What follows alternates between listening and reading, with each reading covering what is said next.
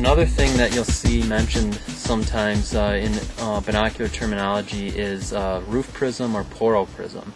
Those are the two most popular prism styles used in binoculars nowadays.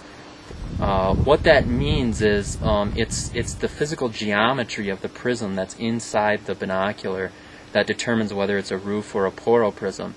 Now, on the outside of the binocular, the easiest way to determine which type of prism it has is, for instance, this binocular is easily identifiable as a roof prism binocular because of these straight barrels that it has. On a porro prism binocular, it'll be that real traditional look where the barrels are narrower out here and then they bump out wider and towards the objective lenses. Now, why is it important to know the differences between those? Well,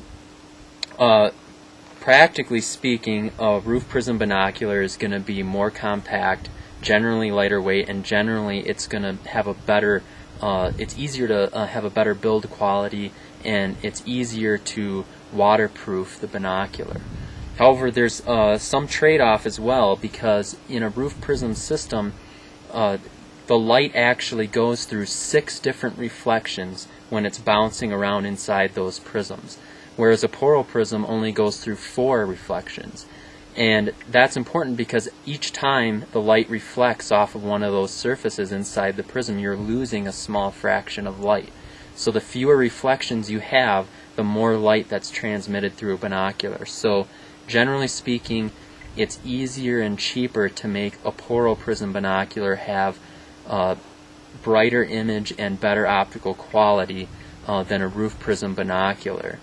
However, nowadays, with the popularity of roof prisms, manufacturers have really been put a lot of R&D into the roof prism design, and so you can still get roof prisms that are very high-end and very good quality. It's just you're going to pay more money for it. Porros probably represent a great way for someone to get started with optics. One of the best things to say about them is they generally reflect very good value, and it's a great way to start younger people, or if you just haven't got a big budget to get going with. Porros are a good way to do it. They're going to give you lots of bang for the buck, lots of image quality for what you spend.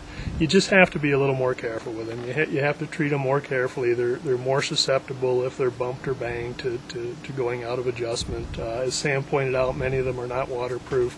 So there are some limitations, but they are a great way for someone to get started.